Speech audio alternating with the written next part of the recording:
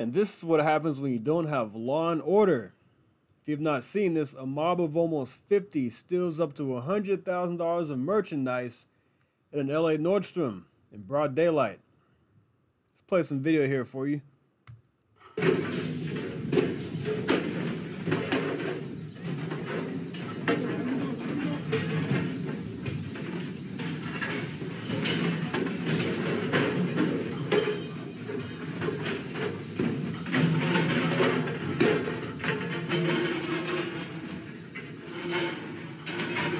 Oh my gosh, taking fixtures out the store.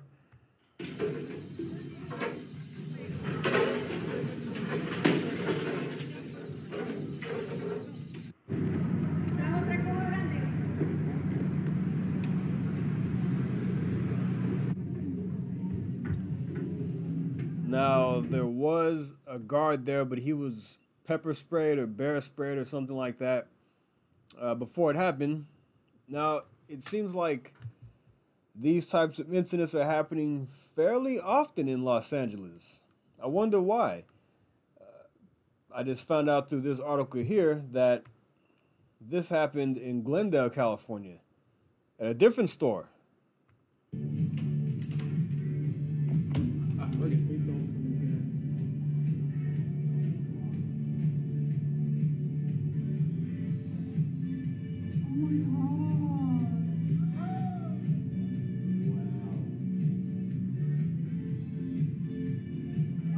The store is empty.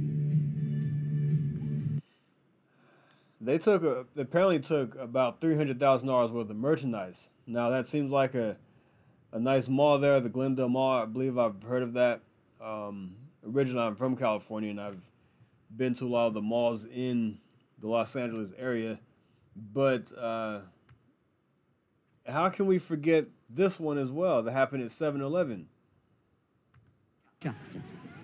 It's an unbelievable sight as a flash mob bursts into a 7-Eleven and start looting the store.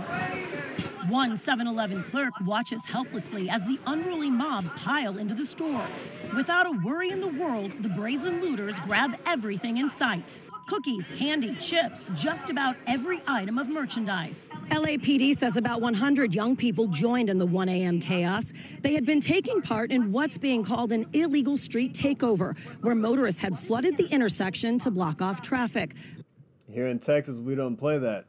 If you watch my videos, Greg Abbott has signed some stuff into law to push back on these street takeovers.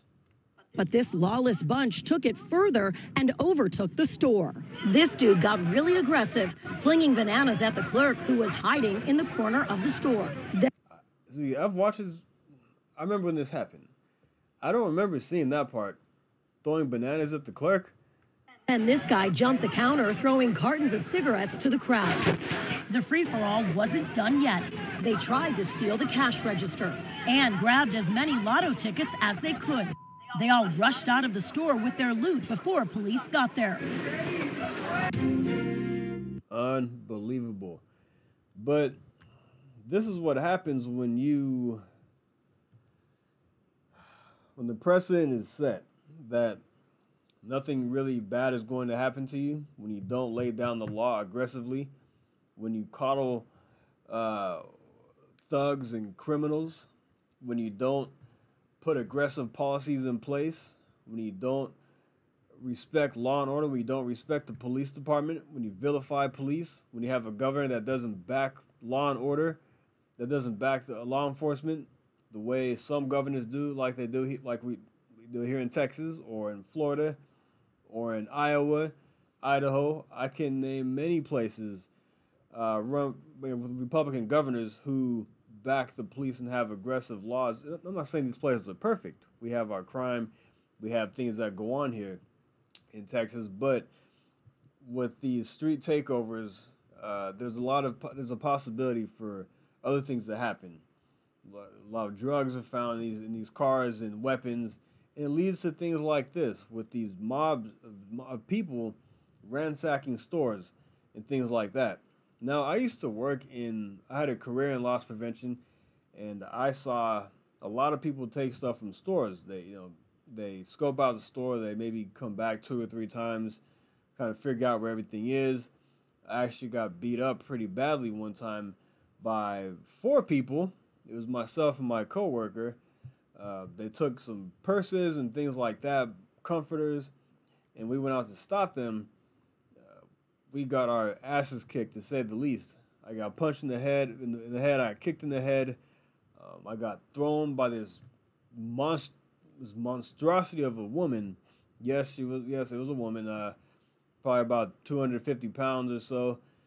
Picked me up and tossed me, and then I got kicked in the head by after that, because she saw that I took one of her partners in crime, to the ground. Yeah, it was pretty bad. It was a bad situation. So about 4 months later, I just said I can't do it anymore because of look out for my safety. But anyway, this is what happens when you don't lay down the law on people. When you put these laws in place that may make it easy for people to not go to jail, you take away bail and things like that. You see it happening in New York. Certain crimes become less. They're not punished as hard, I guess I should say. That's why a lot of places should go to what Giuliani did in New York with the broken windows policy. You do something small, you're going to jail. You break it, you hop you jump get on a train without paying, you go to jail. You do shoplift, you go to jail. You don't let the criminals not get in trouble for these things, I should say.